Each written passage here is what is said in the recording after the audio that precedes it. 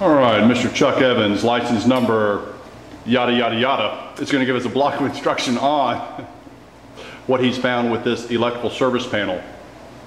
Feel free. All right, this is one of our favorite findings. We see on occasion where we've got sub panels. On this side we've got a main panel, here we've got a sub panel. There's going to be another sub panel somewhere in the house. We're looking in the main panel, we've got 200 amp breaker here, but lo and behold, on the load side of that, we've got a direct connection with 10 gauge wire here on a 200 amp circuit with no kind of overcurrent protection. And what we're assuming is that that's in turn feeding this sub panel over here. We really can't determine that definitively. In essence, what we have is potential for 200 amps of current to be going through 10 gauge American wire gauge copper.